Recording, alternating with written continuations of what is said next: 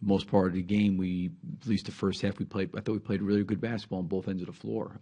We certainly didn't come out to start the third like I would have hoped to. They came right down the lane. They got a couple quick, easy baskets. We didn't stop the ball in areas of the floor that we needed to get it stopped.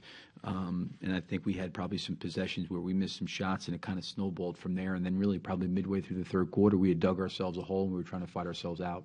We're going to keep creating and getting shots for each other and go from there. It's playoff basketball. You know, it's going to get chippy. It's going to get physical. You know, we in it for the fight. Well, we got to win. I mean, there's nothing to it. We just got to win. I mean, we could sit here and try to and say what we got to do and what we didn't do and what we did do, but it comes down to having the will to win that game on Wednesday and forcing the Game 6 back here in Utah and you know, and taking it from there. But most importantly, Wednesday is a very important game. I think we all know that. Us three, this is what we want. Not necessarily be in this position, but to you know, at this point, give it everything we got.